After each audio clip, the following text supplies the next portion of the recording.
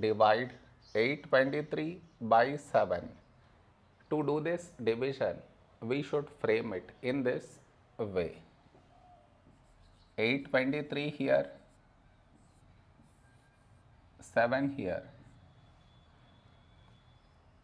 This is your step 1. Next, here we have 8, here 7. A number close to 8 in 7 table is 7 ones 7.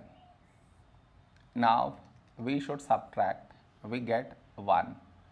After this, bring down the beside number, so 2 down, so 12.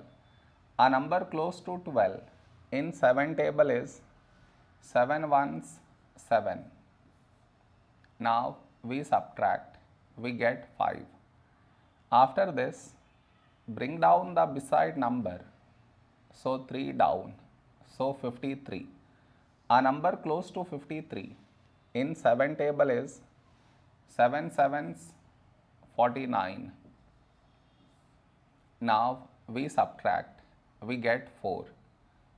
No more numbers to bring it down, so we stop here.